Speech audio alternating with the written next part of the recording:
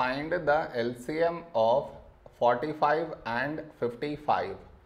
To find the LCM, for that we should frame it in this way. 45 comma 55.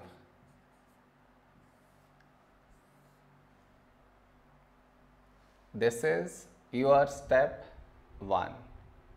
Now you should focus on to the first number, which is 45 here. In this number, last digit 5, so take 5. When do we get 45 in 5 table? 5 nines 45. The other number 55, last digit 5, so this number is divisible by 5. First number 5, when do we get 5 in 5 table? 5 ones 5. The other number 5, when do we get 5 in 5 table? 5 ones 5.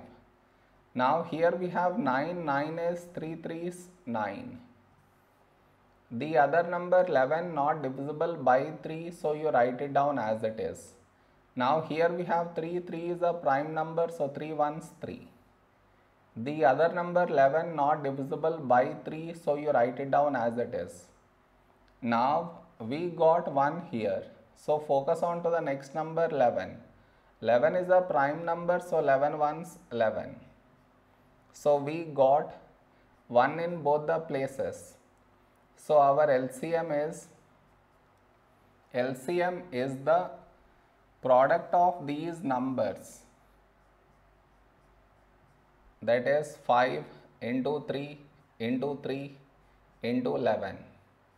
When we multiply these numbers, we get 495 is our LCM.